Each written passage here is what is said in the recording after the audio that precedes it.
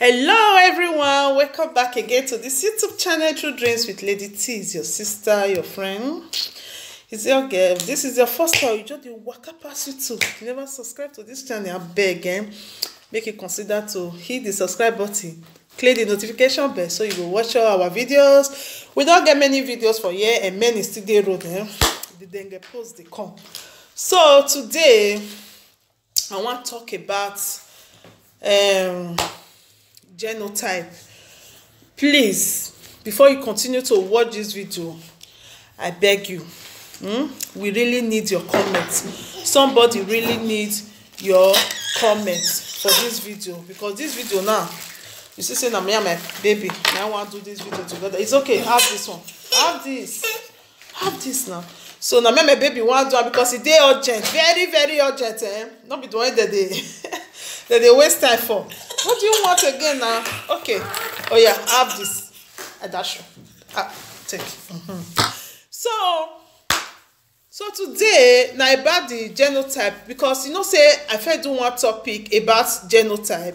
Then when Pastor Joshua Ihile happen to, I talk about that pastor, but I not talk about the church aspect of it. I talk about the genotype aspect of it. So then one lady called me, she tell me something, and she say she need my advice. I can't look her.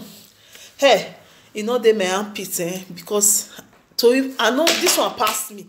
I don't know where I want for start to do this advice. I don't know what I want to tell her, because it dey between life and death. So I don't know what I want to tell her in short. I will tell you now what really happen. So now she can tell me, so okay, make I just talk on for my platform. Then anybody when watch her, make them leave their comment. Through the comment, she go through the comment, then she go take her decision, because fear no let me give her decision. And besides that, if you don't want to write your comment, our phone number dey down below. You now WhatsApp number. You fit do voice recording to the, instead of you to write comment, because comment feel long. So you fit just do voice recording to that our WhatsApp number. Then I go forward down to this girl. She go listen for there. She go decide for herself if to take any decision or not, because this one it passed me.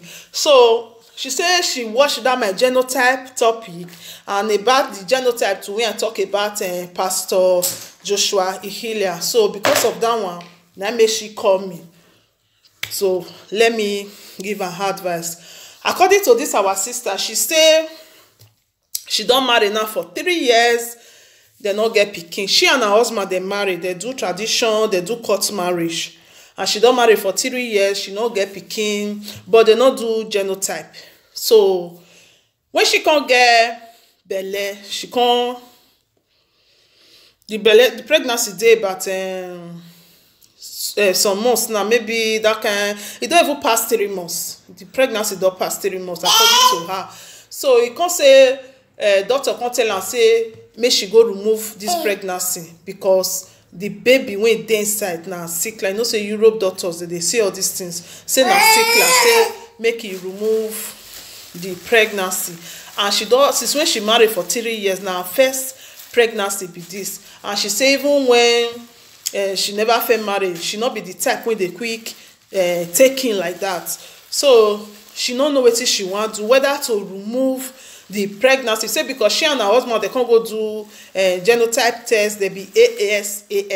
So the doctor say they not fit born pikin again, and this one already be sickler pikin excess. So they need to remove her. So she say she confused, she don't know what she want to do. That's why she called me, make her talk put. Now I say this one pass me. I don't know to tell you to remove her or not to remove her. In short, you already did the marriage. They marry you. I don't know. But I dey talk and I'm gonna give una comment how una feel about this lady. Whether make she remove the pregnancy and leave the marriage and look for someone else, or make she born this pikin, or maybe if they born another one, if it be AS. Anything you know say you think you feel like to advise this our sister, I bet just leave your comments down, or you give your your recording, your WhatsApp voice recording. She go see am, and any comment una put for here, she go watch all the comment, then she go decide for herself, because me, I don't know whether me I tell her say make she go remove am, because she just get 5 days. So anytime you come across this video, I beg, just leave your comment. She just get 5 days to take remove this pregnancy or to leave this pregnancy. So I beg, make una help una sister, make she know when she did. But wetin me want talk for here be say, I know one situation of somebody. What is it now, please now?